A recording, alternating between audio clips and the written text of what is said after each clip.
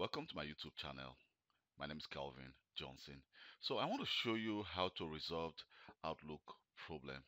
So if you are working with Outlook and you're always receiving the message Outlook not responding, or your Outlook is always freezing. So I want to show you some different steps which you can use to resolve that problem. I've seen this problem a lot in my working place. So I've with based on the solution I applied to this problem. So I will decide to make a video on how to help you if you are working from home or you are working in the office, how to resolve this problem yourself. So the first thing we want to make sure that we are not doing is, if you are transferring a lot of files or you are trying to open a file that is very large, of course sometimes Outlook may freeze a little bit, or you may receive a message and say that says Outlook is not responding. But if you think that is not the case and Outlook keeps freezing all the time, so what we can do is, I'm going to close Outlook. Let me just close my file explorer. So what you can do is you can go to your start menu here, and then we're going to type outlook.exe, and then we're going to open Outlook in safe mode. So if I open Outlook in safe mode, so let me try to open Outlook in safe mode. Here it's okay, which I only have one profile here, so I'm just going to select this profile to open. So right now you can see that Outlook is opened in safe mode. So what I want to do is I want to check my add-ins to see if there are any add-ins which is actually blocking Outlook. Let me just go to options here, and I go to add-ins and I go click go. So when I click go, I can try to see if there are any add-ins here which are blocking Outlook, or if you think there is a special add-ins you don't recognize and you think that is causing the problem. You can decide to actually uncheck that add-ins and just uncheck if you think that is the reason why Outlook is getting freezed, or there's it's always you're always receiving that message Outlook not responding. So you can uncheck that and then click OK. So after clicking OK, then you have to close Outlook and restart Outlook normally. So just go to your start menu and then search for Outlook, or we can just decide to start Outlook from my task bar. So by starting Outlook is going to load your profile without asking you to select a profile. Then you know that you are starting Outlook normally. But if you think after trying starting Outlook in safe mode and the problem is still not solved, what we can do is we can also as well check to see if we have the latest. Let me just go to see if we have the latest version of Outlook, if Outlook is up to date, or we can check if we have some other version. We can try to update Outlook to see if there are any updates and that is being lagged behind, because sometimes when Microsoft release updates in Office, it causes problems, but they also release some patches we can as well fix that problem. You can see that it says the latest version of Office is installed on your computer. So here I have the latest version now. So if I think that did not solve the problem, what I can as well do is to see if I can do a scan PST to actually scan my OST file and then try to see if that will resolve the problem. So what I'm going to do is to actually scan your PST file. So you can also go to your start menu here and type scan PST. But sometimes it may not give you a result. So what you need to do is just start File Explorer. So I'm going to show you the location where the scan PST is located. But it depends on the version of Outlook of Office you are using. So if you are using Office 32-bit or you are using Office 64-bit, the scan PST will be saved in different locations. So I'm going to go to my C drive. So my C drive here we have two. We have the program files, which is for the 32-bit, the 64-bit, and we have the program files. You can see this x86, which means it's for the 32-bit. So I'm using a 64-bit of Office. So I'm going to go to program files, and in program files here we just double click on Microsoft Office. And in Microsoft Office we have a folder called the root folder. So click on the root folder, and here we have Office 15 and we have Office 16. So click on Office 16, and I'm going to search for the scan PST. So by double clicking on the scan PST,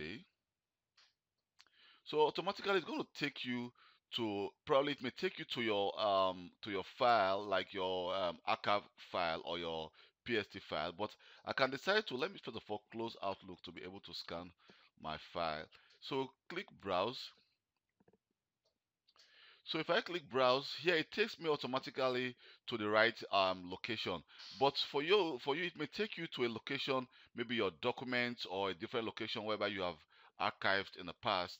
But to actually see if you want to scan your OST file is to go to this location. That's your user's name, the users, your name, the app data, local, Microsoft, and Outlook.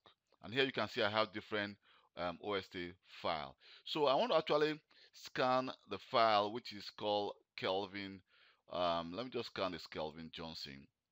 And probably if I feel that this account is giving me problems, so let me just click open, and then I'm going to scan this file. So it's going to say this is going to go very fast because I don't have a lot of mails in that file. You can see that it says folders found on this in this file is 21, items found is 0. So it goes very fast, and here I can just click OK. But if you have a lot of file, if I decide to scan my Gmail account, it's going to take a long time because I have a lot of mails in that mailbox.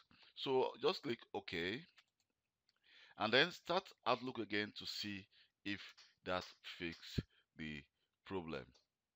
But if you think that did not fix the problem, what we can as well do is to reduce Outlook size by compacting Outlook. So every time you receive a lot of mails, your mails grow, your the size of your mailbox grow bigger. So which of course is the same thing with your OST file. So let me just go back to my file explorer. Let me go back to my local account, my local disk, my users. So now users, I'm going to go to my name, and here you can see I have the app data.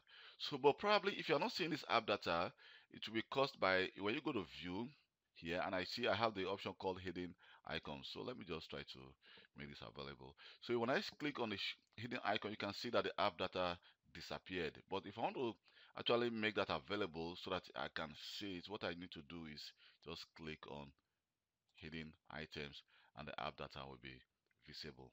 So click on app data, and in app data click local, and here we can click on the file, the folder Microsoft, and then I'm going to go to Outlook. So here you can see I have the different OST file. So with the different OST file, like with the one of Kelvin Johnson, you can see we just have like 16 not about 16 megabytes file, which is not that too big. So but here is where all your file will be listed. So probably if you have a lot of mails, and the mails you have like a mail of about OST file of about 2 or 5 or 10 gigabytes, so probably it may also make your Outlook to slow down. So what you can as well do is to compact that file to make it smaller.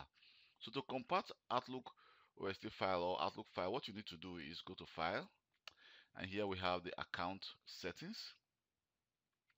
So in account settings, select the Outlook you want to compact, and I want to compact this Outlook my Kelvin Johnson's KELVGLOBAL. So I click Change, and here we're going to click More Settings.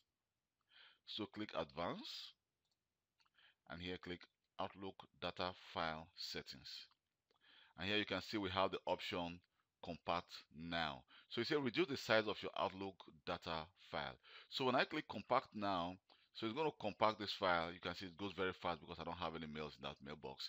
So just click OK, and OK again, and click Next, Done.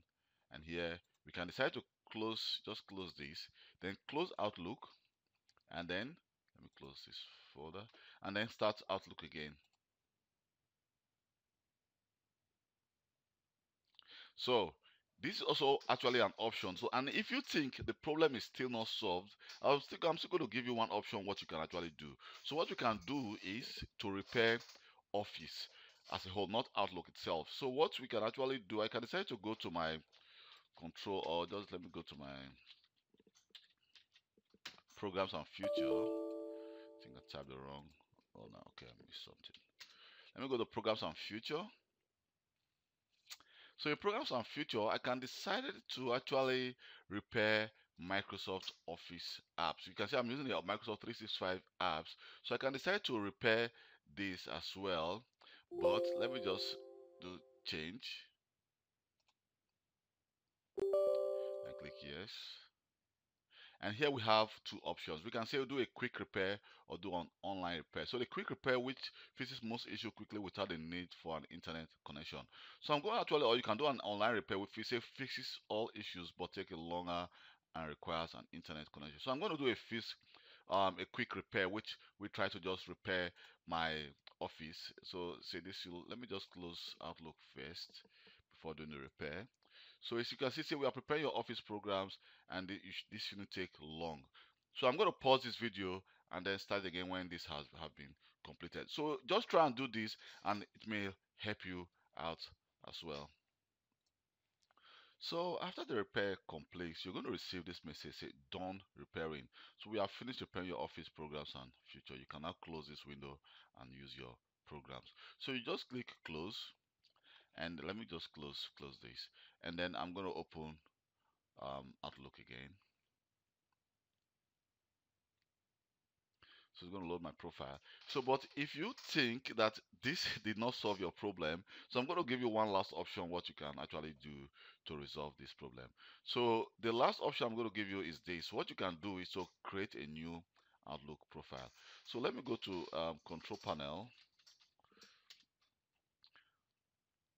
So if I open control panel here, I've actually changed my view to normally when you open control panel for the first time, it's going to go to category. So I've changed it to large icons so that I can see everything very well. And here we have the mail Microsoft Outlook. So when I click on Microsoft Outlook, yeah, you can see we have the email accounts, data files, and profiles. So here we say set up multiple profiles of email accounts and data files. So if you think you're having problem with this, I can decide to actually create a new profile by just creating, let me just call this Kelvin, and then click OK.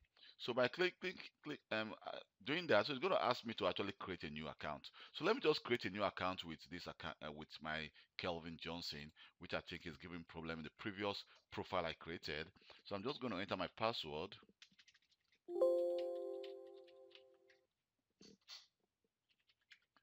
Then enter my password again, and then click next. So it's going to search because this is an Office 365 account. So it's going to just go to search and see if that account exists. And you can see that account exists. It's going to say finish. And so right now I have the option to actually, if I click OK, and let me go back again to my Outlook profile, and I say show profile. Here you can see that if I start Outlook for the first time, it's going to start with this profile Outlook. That's the one that was giving me the problem. But I can decide to prompt for a profile, or I can decide to use the new one I just created. So I'm going to click apply. Okay. So when I start Outlook now, you can see it's loading files to retrieve my mailbox. So this is going to take a little bit longer, depends on how big your mailbox is, because I'm doing this for the first time and I'm creating this a new profile I just created. So it's going to actually try to retrieve my mailbox, but I don't have a lot of mails in this mailbox, so definitely it's going to go more faster. And you can see that right now Outlook is setting up a local copy of your mailbox. It may be several minutes until all of your data is available.